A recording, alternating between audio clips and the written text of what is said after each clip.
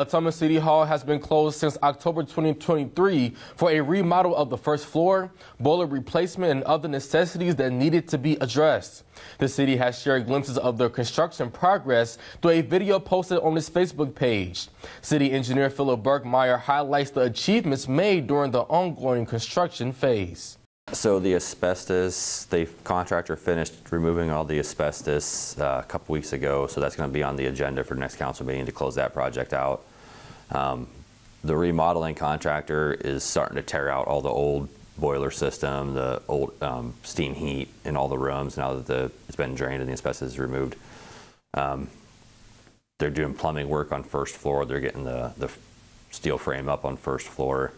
It's all moving forward pretty nicely, so we're happy with everything that's going on right now as far as the schedule goes, and it's all been, knock on wood, pretty smooth so far. The work on City Hall is expected to be finished by December. Burkmeyer says so far they're still on track to meet that deadline.